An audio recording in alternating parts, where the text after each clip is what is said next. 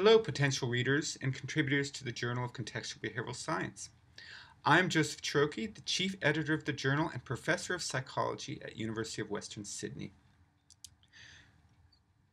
We describe the journal in detail on our homepage, so I don't want to repeat those details here. I wanted to give you a more informal look at what contextual behavioral science is about and the kind of articles we would be interested in receiving from you. Essentially, contextual behavioral science is focused on improving the human condition. This means it seeks to improve mental health, well-being, intellectual functioning, social relationships, educational practices. It seeks to improve community functioning, entire cultures.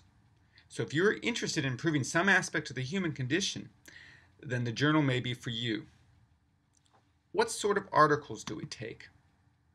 We are interested in research that examines how the environment influences all aspects of behavior. We are particularly interested in manipulable aspects of the environment, given our goal is to positively influence events. So,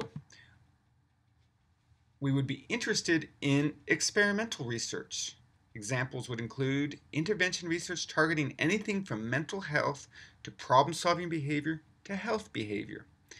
We'd be interested in basic learning research, analog research, which seeks to identify the active ingredients of an intervention, and other kinds of experimental research. But the research does not have to be experimental to be valuable to contextual behavioral science. There is much psychometric research, for example, that would be acceptable for submission. We are potentially interested in research on measures that guide practical work. We are also interested in longitudinal research, especially that research which focuses on the role of context or environment in individual development. We're interested in neuropsychology and especially its relevance to practice. And we're interested in receiving papers from a wide range of domains, including educational psychology, clinical psychology, evolutionary psychology, organizational neuropsychology, and etc. The specific domain is not as important as the specific purpose of the research, which should have as its ultimate goal to predict and influence behavior.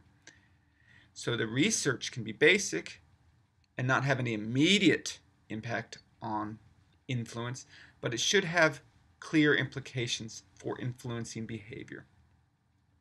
We are also interested in review articles and papers that seek to translate research into practice, and especially papers that are meant to speak directly to practitioners.